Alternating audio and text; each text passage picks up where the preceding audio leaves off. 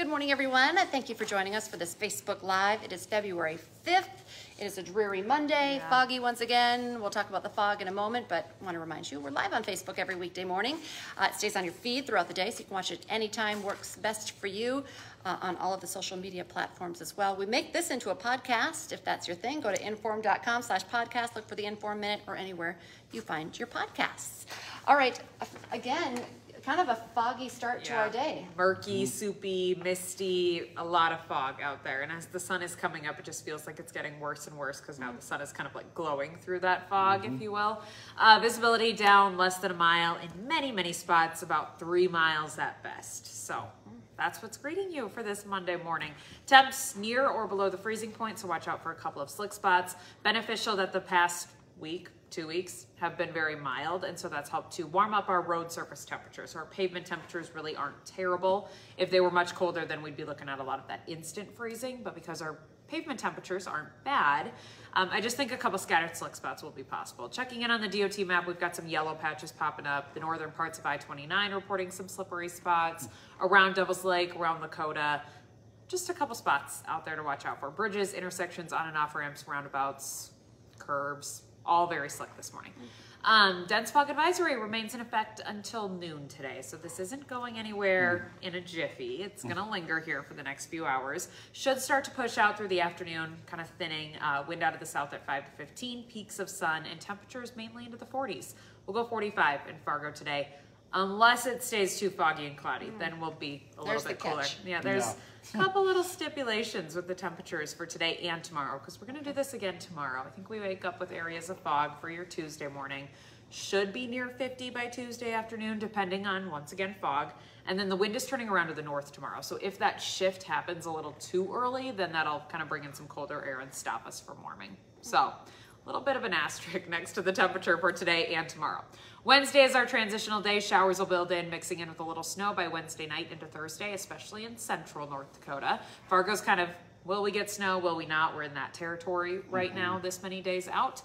So it's too soon for any kind of a snow forecast or even a rain forecast. Temperature is playing a really big role, dancing around the freezing point. So when, where does that rain transition to snow happen? And that'll play a big role in your overall precip forecast. So right now, it's just something to watch. I'm confident that it turns much colder, though.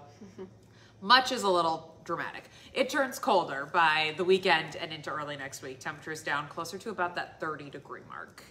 So not it's terrible. Going to feel really cold. Exactly. But yes. Yeah, I know that we can't complain about that. Right. So we were in the 40s, 50s. We were breaking records left and right last week.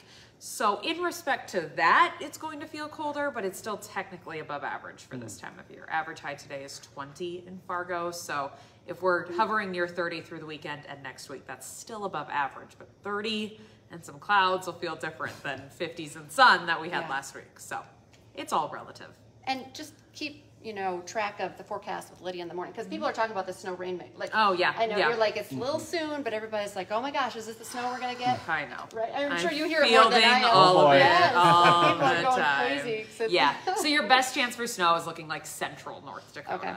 Probably not the valley, but things can change. I don't see this moving in until like Wednesday afternoon, Wednesday evening, and it's Monday at 8 a.m. So we've still got well over 48 hours before the system really starts to develop and push in.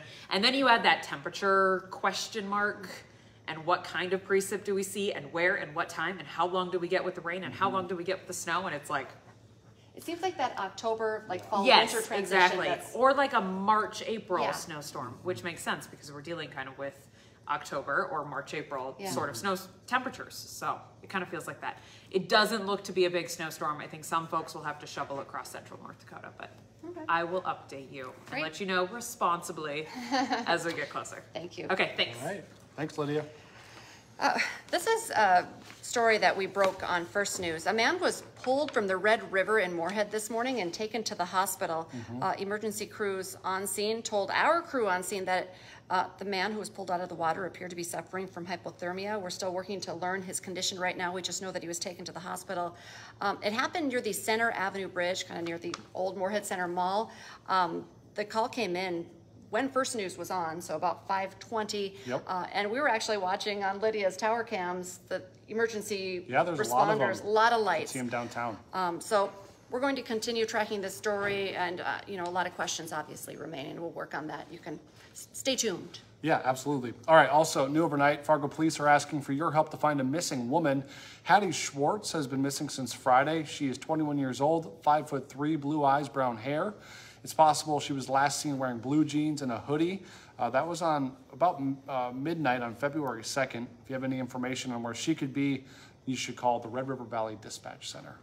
This morning, we know that firefighters are going to be tackling some hot spots that remain at an elevator fire, and also start their investigation. And because of that same it happened in Tappan, which is in the it's a small town in Kidder County.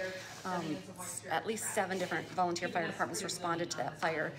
So we're going to continue tracking the investigation, and also getting updates on what started that fire. Yeah, for sure. Excuse me. So also, we're following a separate fire as well. It happened over the weekend. It happened at a home near the Bottle Barn off Broadway. Firefighters say they were able to contain that fire to a mattress in a bedroom on the 2nd floor.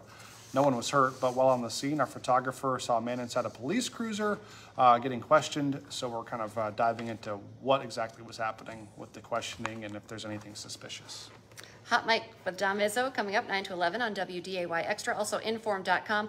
After a thrilling last-second win, the UND men's basketball team is the hottest team in the conference, winners of 6 straight now. Head coach Paul Sather is going to be joining Dom on the show to chat about the Red Hot Hawks. Plus, the top girls basketball game of the year is tonight in Bismarck, a preview of Minot and Century. That's going to be a great game. Hot Mic 9 to 11 with Dom Izzo on WDAY Extra. And don't forget to join us for our newscast the rest of the day. The next one's at 11, then 4, 5, 6, 9, and 10. And we'll be back tomorrow morning with First News from 5 to 7 a.m. Have a great day, everyone. Bye.